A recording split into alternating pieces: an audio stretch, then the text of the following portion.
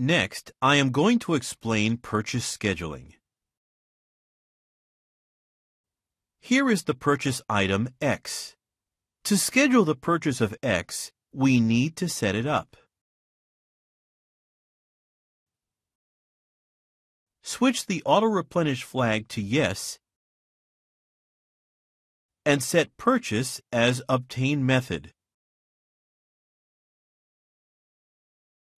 Set 1000 as Purchase Lot Size, min-max.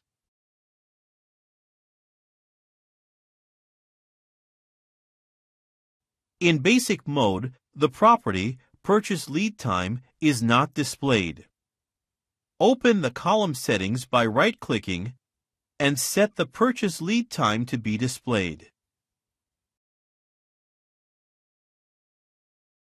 Set 2D as Purchase Lead Time.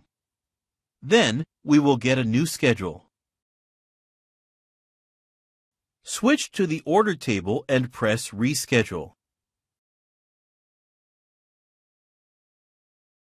The purchase order of X has been auto-replenished.